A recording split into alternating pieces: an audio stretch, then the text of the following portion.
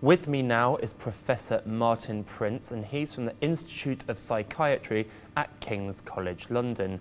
Professor, thank you for joining us. Thank you. Tell us, why are you here? What session are you involved with? So I'm speaking in the session called Preparing for the Dementia Epidemic, and that really tells the story. So our research work has been work in 12 countries worldwide, in Latin America, in Africa, in India and in China. And we've been looking at the prevalence of dementia, that's the proportions of older people affected, and trying to come up with estimates of the numbers of people affected worldwide and how that will increase over the next 20 to 40 years.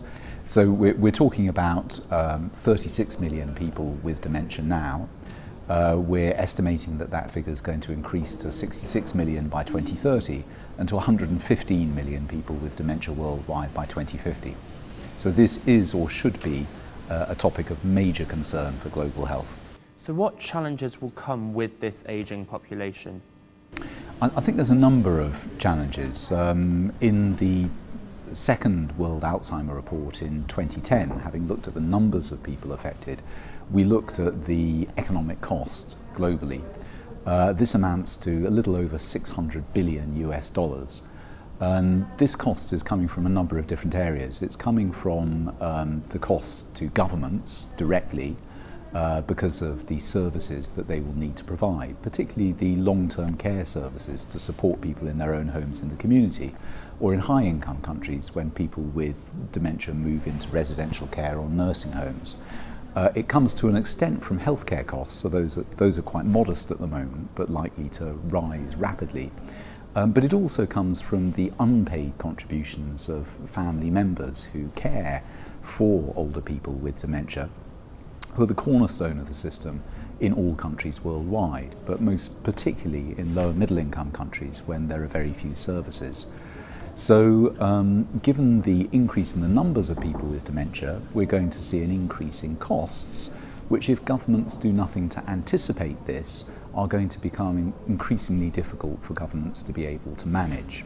So there need to be initiatives to try and prevent the rise in numbers of people with dementia, and also initiatives to try and better manage people with dementia in the community and support their families.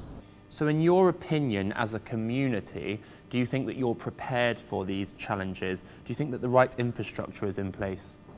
I think that the big difficulty is that this epidemic is going to be concentrated over the next 30 or 40 years. So the biggest increase in the numbers of people with dementia is actually going to be happening not in high-income countries, but in low and middle-income countries that are currently least well prepared because they lack resources, and also because awareness is at a very, very low level indeed. So I think that's the major concern about the epidemic. I think high-income countries have been making great progress in terms of giving due priority to dementia and dementia care. That's been slow in coming, but we're now seeing in many countries that are developing national dementia strategies, for example, with new investment in dementia care, in research and in prevention.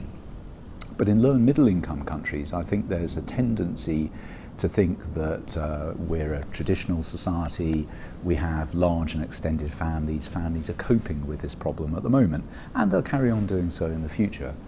But that's probably actually a naive belief for a number of reasons. So would you say that not everyone is necessarily playing their part? I think no country worldwide has actually adequately thought through the economic and the social implications of this coming epidemic. And every country, even the best resourced and the best prepared, needs to do more.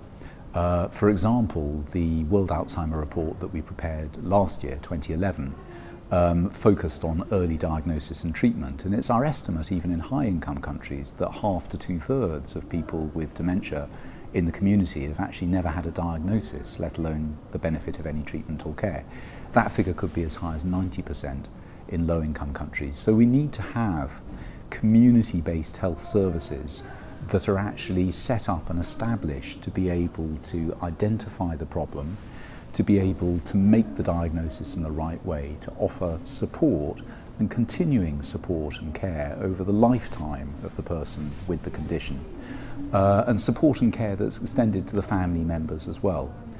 And I think in many ways the long-term care challenges could partly be met in the same way. What we've shown, for example, in high-income countries is that very simple caregiver interventions, that's giving information, education, training and support to the carer to better manage the sorts of problems that they encounter in day-to-day life, looking after a family member with dementia, that this can actually reduce the risk of that older person with dementia having to move into an institution by as much as a third. So there could be, as well as quality of life benefits for the carers, for the family, for the person with dementia, huge cost savings actually through a little bit of investment in this proven effective intervention. In low-income countries, I think that you can't rely on families continuously, automatically, always to shoulder this burden. And you need to look at incentivising the process of family care. So you need to show that governments, that societies actually value the role of family members. You can do that through fiscal initiatives, for example, by offering pensions, disability pensions, caregiver benefits to recognise the role of the carer. And you can also do it by providing healthcare and social services that actually meet their needs for support.